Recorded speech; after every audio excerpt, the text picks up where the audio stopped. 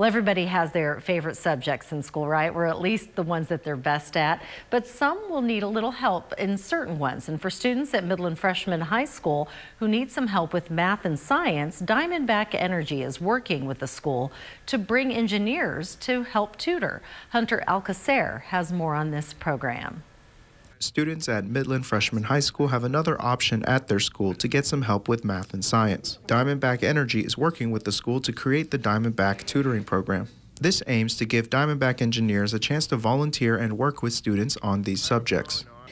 So Diamondback Tutoring program really came from the hearts of our engineers that had a desire to get into secondary classrooms and schools to work with students in the areas of math and science.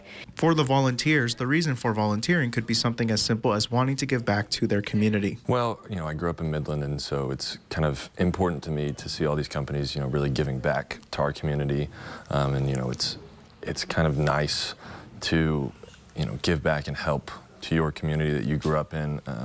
So it's just a great thing to see companies so invested, in your hometowns. The school feels, though, that not only will the tutors leave an impression on the students, but the students will do the same for the tutors. I think it's important, we're all teaching and we're all learning. And so these volunteers are coming in and making a difference for our kids, but I know they're going to be making a difference for our volunteers as well, helping them see the hope that's in our community, the energy, the excitement. The program is still in the early phases, but Diamondback engineers have already begun tutoring students for a couple of weeks. In Midland for News West 9, I'm Hunter Alcacer.